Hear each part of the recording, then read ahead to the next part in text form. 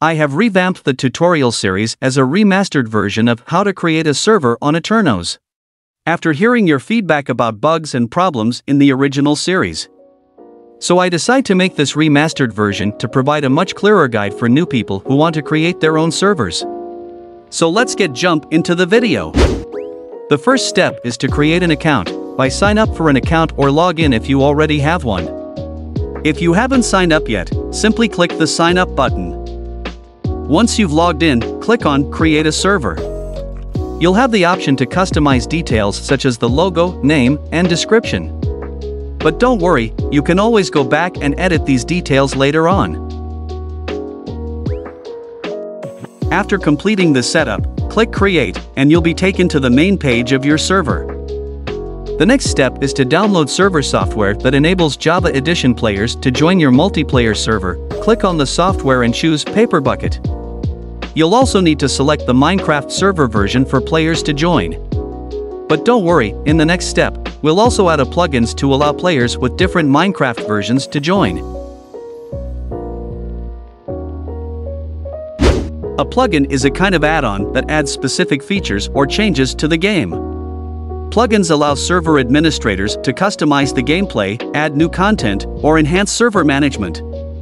They can do things like adding new items, creating mini-games, or protecting against cheating. Plugins are like apps for your server. Now, check the video description, where you can find the links of each plugins we need to install. To download the plugin, make sure to choose the version that matches your Minecraft version. You can check the plugin's version by checking the green button and version that's next to it. But if there's no green button, go ahead and download the latest version of that plugin. After you're done, return to the home page and click Start. A pop-up will appear asking you to accept the EULA. Click Accept and wait for the server to start.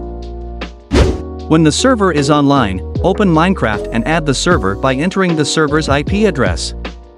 To find your server's IP, click on the Connect button on the home page and copy the IP by adding a colon between the IP and port.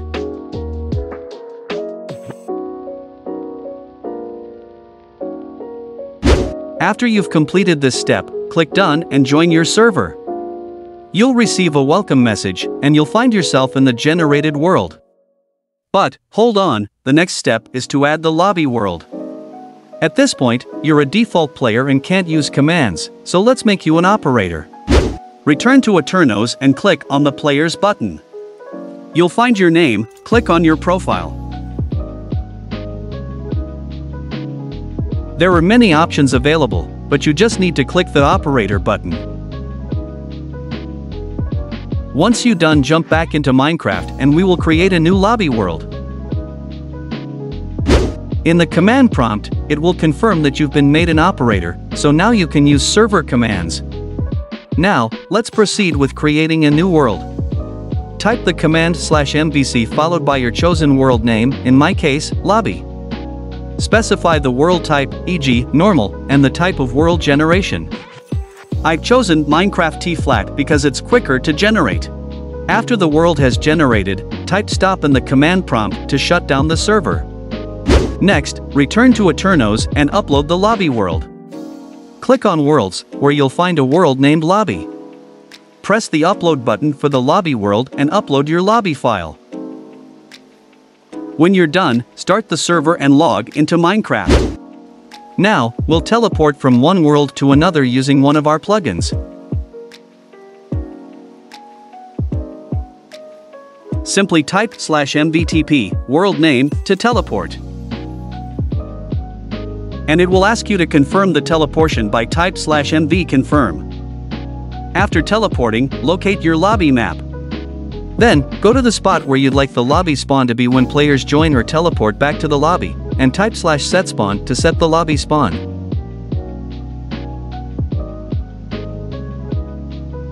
Now, let's put it to the test. Type /spawn to teleport back to your set spawn, and then I'll try leaving and rejoining.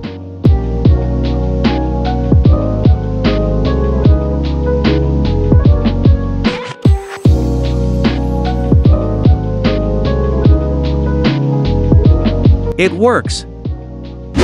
Next, we'll create a lobby region to prevent default players from damaging the lobby and engaging in PvP. We can do this by select 2 points that cover the map. Think of it as placing your map inside a box, which we'll create by defining 2 vertices, one to the top right vertex and one to the bottom left vertex. After you've located your desired positions, you can select the block for position using the select item. To place a block in the air, use the command /set block followed by the location and the name of the block you want to place.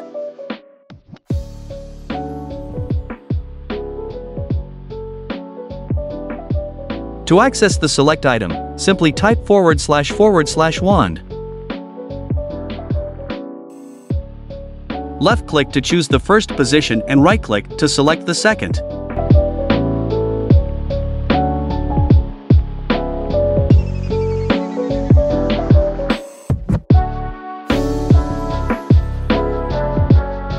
After completing the selection, we will create a region for the area you've chosen. Simply type /rg create followed by your chosen region name.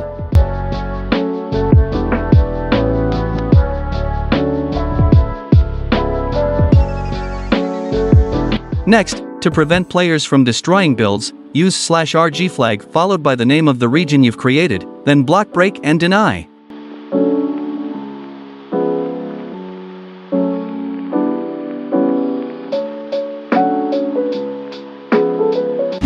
To prevent PvP, change from block break to PvP, then set it to deny.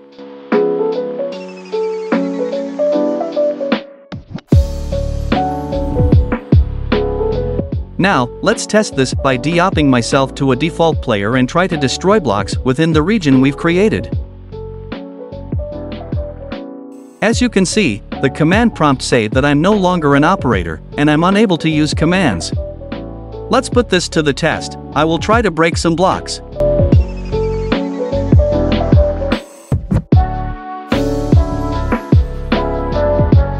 And it works. Announcement. We're giveaway a fully set up server on Aternos of this part to one lucky subscriber. To enter and have a chance to win, simply subscribe, like this video, and leave a comment explaining why you'd like to receive the free server. The best comment will be selected, and we'll reply to your comment with instructions how to get a free fully set up server on Aternos. Now, let's run a command that prevents mobs, including animals and monsters, from spawning in the world you're in. Type /mvm set followed by the type of mobs you want to prevent and set it to false.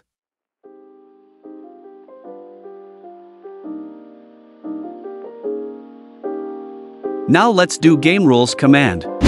In Minecraft, Gamerules are commands that let you change game settings, like turning off the day-night cycle, preventing weather changes, and more. They allow you to customize how the game works in your world or server. As you can see, there's still fall damage, but don't worry, let's fix it. I'll use a Gamerules command to turn off fall damage, set it to false, and we'll check if it works.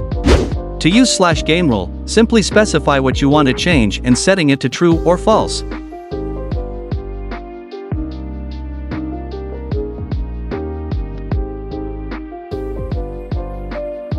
Now let's test it if it's work.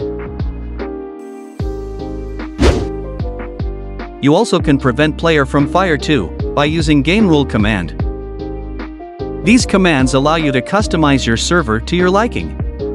I hope this helped you. And don't forget that there will be more tutorials coming up.